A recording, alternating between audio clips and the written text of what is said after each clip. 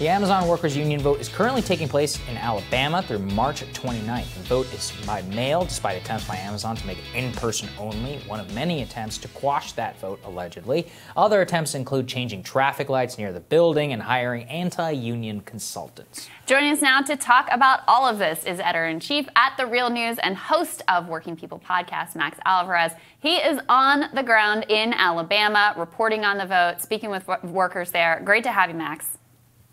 Great to be here. Good to see you. Just talk to us about, who have you spoken with? What's the mood? What's the energy? How hopeful are they that this could actually succeed? There's something really special happening here in Bessemer, right? And I could feel that just from being around a lot of the workers and the organizers with the RWDSU, which is the Retail, Wholesale, and Department Store Union, whose headquarters, for the local are in Birmingham down the road. I've stood outside the gates of the Amazon Fulfillment Center here in Bessemer. It's right down the road. I saw the union organizers walking up to cars, answering questions that workers who were leaving their shift had. There is a lot of excitement. And I think that, for people who are kind of viewing this from the outside, right, there's a lot of, baggage here where people are like, well, this is the South, so union density is lower. But Alabama actually has the highest union density in the South. And Bessemer is a union town. The Amazon Fulfillment Center up the road used to be the site of steel mills that were union shops with the United Steelworkers. Oh, interesting. And yeah, there's a long and proud tradition here going, all the way back to kind of black communists that, Robin Kelly wrote about in the great book Hammer and Hoe. People feel that tradition. They feel like they are part of it. They feel like they are carrying on that tradition with this struggle at Amazon. And one thing that I've noticed is that a lot of the workers and the organizers are saying, not if we win, but when we win, this is what is going to happen. So I do think that people every day are getting more and more emboldened, not only by the support that they're getting, but by the kind of progress that the union drive has been making over the past months. Max, tell us about the importance and why this vote is garnering so much attention. As obviously famous unionization vote in the South. Of course, it also involves Amazon, like the largest company in America. But given all of that, why do you think that this particular vote is so important? And it's important enough for you to go down to Alabama, important enough for us to talk about here as a national story. What does it represent? Yeah, it's a great question, and it's one of the things that, as someone who came down here to cover this historic union vote for The Real News, I myself am still trying to kind of figure out the best way to convey the significance, the historical significance of this vote. I guess I would start by saying kind of the obvious, which is that Amazon, which is the second largest company in the United States, especially over the pandemic, we have seen how much the pandemic has benefited the e-commerce model of Amazon. And Jeff Bezos' wealth has increased by over $70 billion with a B in 2020 alone. Amazon is really kind of the behemoth of the future. It's really the behemoth of the present as well, but it's only going to get bigger, and it's going to keep gobbling up, other businesses and incorporating more of the economy into itself. And given all of that, the amount of power, the amount of wealth, the amount of surveillance technology, the amount of influence that Amazon has without any bottom-up worker input or accountability, if we keep going in this direction, right, that it's going to portend really bad things, not only for Amazon workers, but for society in general, for this one company to have this much power without any sort of democratic accountability. Amazon is the great ununionized white whale, right, of the labor movement, right? There have been some attempts to unionize workers, not only at fulfillment centers like the one here in Bessemer, but in other kind of sectors of Amazon as well. And this is the one that, people are most excited about because it feels like it has the most potential to win. It includes the largest number, I believe, of Amazon workers who have tried to unionize The plant here in Bessemer, or the fulfillment center in Bessemer, has around 5,800 workers. It's massive. Like I said, I saw it. It's like multiple football fields stacked on top of each other. And yeah, I mean, I think the analogy that I've been using for people, right, is like we've all seen the movie Independence Day, right?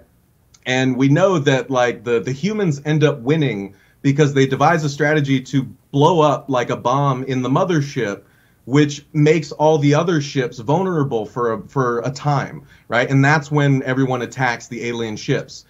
If Bessemer gets unionized, Amazon knows that there is going to be a flood of union drives in fulfillment centers around the country, and the workers know that too. Mm-hmm. There were solidarity actions in fulfillment centers around the country this past weekend. I actually had our own Jessel Knorr go to the fulfillment center in Baltimore to cover one.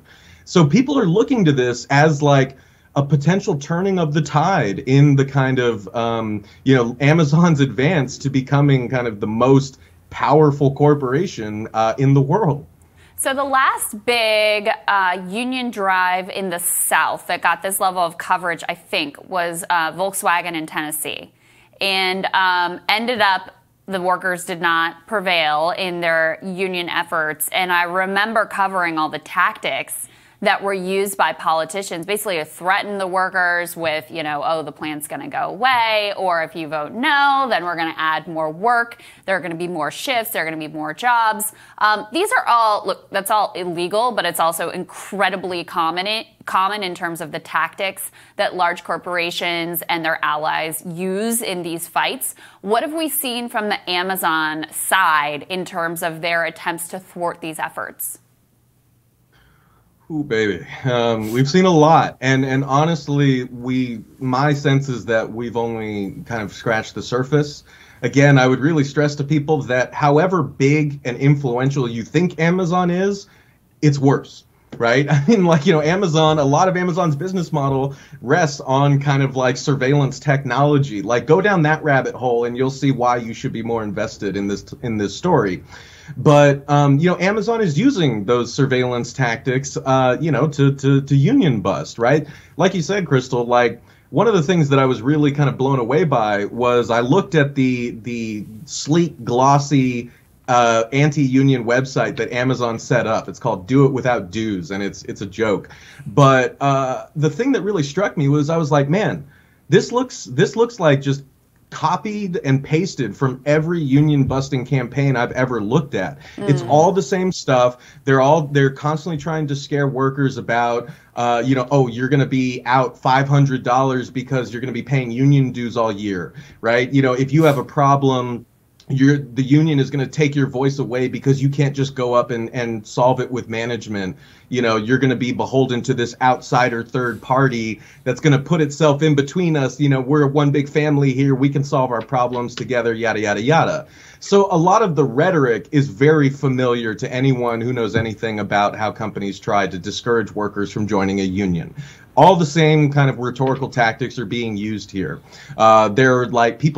Management is threatening without actually saying that if the workers unionize, then maybe the facility will have to close down, maybe they'll have to do layoffs, right? They're putting that doubt in people's mind to scare them, out of banding together with their fellow workers and demanding that they have more of a say in how their working lives are run and the working conditions that they work under.